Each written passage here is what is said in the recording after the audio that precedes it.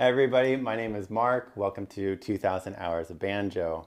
That right there was my attempt at vamping backup for Boil Them Cabbage Down, and I really suck at it, and that's okay. Today, I wanted to talk a little bit about effectively quitting, or better, not quitting. I just celebrated basically my first anniversary of playing banjo. And in a lesson that I had with my instructor a few lessons ago, he said, "Congratulations, you made it more than most people." I found that kind of curious, and I ended up going on the internet and kind of researching, like, well, how many people quit in the first year of picking up an instrument? And I came across a study or some data from Fender, the guitar company, that showed that 90% of the people that pick up a guitar quit in the first year. I did not quit, and I started to wonder why I didn't. But first I had to look to see, well, why are people quitting? So I looked a little bit further, and there's plenty of information on this on the internet. And what I surmised was that it boils down to expectations. What are your expectations? If your expectations are very high and you're not meeting them, you get frustrated, you're not having fun, and then you quit. Playing an instrument, practicing, whether you suck or not, should be fun. If it's not fun, then it's possible the expectations are too high. Now, early on in my banjo career, if you could call it a career, well, let me back up just a bit. I've only been playing for about a year. I got this banjo for Christmas from my wife at the end of 2023. I started sharing videos with my friends and family just by texting small clips that I recorded on my cell phone.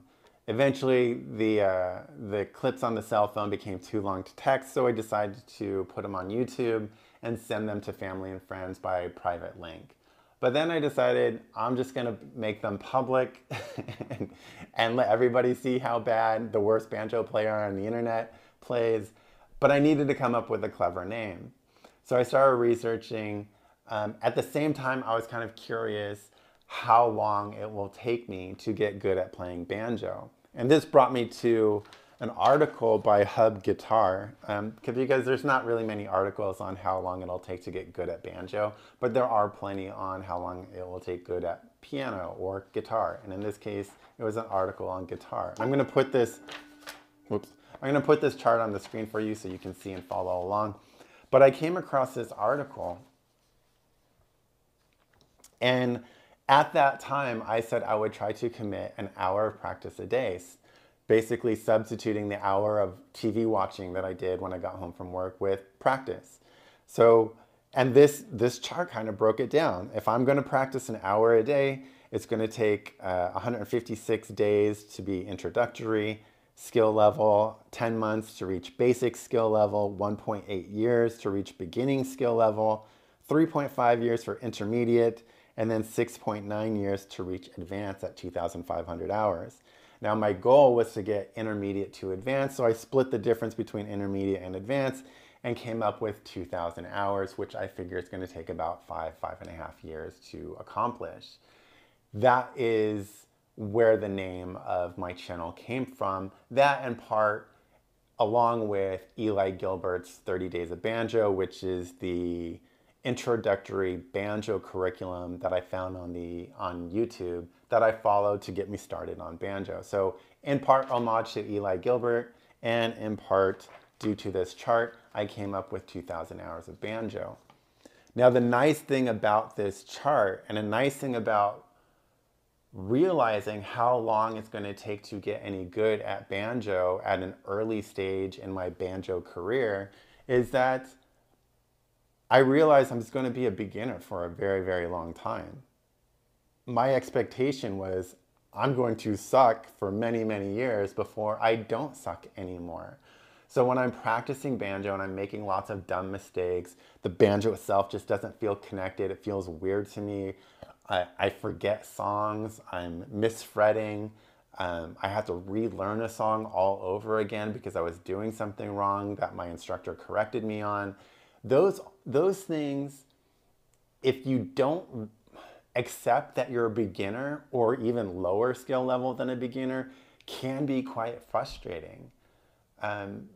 But since I don't have that mindset, since I have a very much beginner mindset that I'm going to suck for a very long time, I effectively unburden myself from all these mistakes that I make. And this came in really handy when I injured my finger. If you don't follow the channel, I injured my finger because I was effectively playing with very bad hand posture on my left hand. And because of that, two things happened. One, I had to take 3.5 months off to let the finger recover. And two, I basically had to relearn all my songs with the proper hand position. And if I had thought about how much time I had lost, because at that point I had put in 8 months, an hour every day of practice for 8 months, and it's not that I would effectively scrap all that practice and knowledge, but a good portion of it was more harmful than helpful. But no, again, knowing that I'm not even going to be close to good for 5 years, 5+ years, taking 3.5 months off, relearning some basic songs, really, in the whole grand scheme of things, is kind of a blip on that timeline. Yes, I didn't like it. In a way, it was frustrating, but it was acceptable knowing that I'm in the grand scheme of things. I'm not losing a lot of practice time by taking the 3.5 months to rest my finger and recover. So anyway, if you're a beginner like me and you're feeling frustrated and you're thinking about rage quitting and giving up on your instrument, stop. Evaluate your expectations. Maybe reassess them. Take a good look at this chart and realize that all of us are going to be beginners for a very long time before we become any good at this instrument or whatever instrument you're playing. If that doesn't help, I don't know, maybe you can try finding another instrument that you're more passionate about. Maybe there's other things you can try. But I really encourage you to stick with playing an instrument or starting any instrument or practicing. It should be fun. If it's not fun, reevaluate your expectations, and maybe it will become fun and you will stick to it.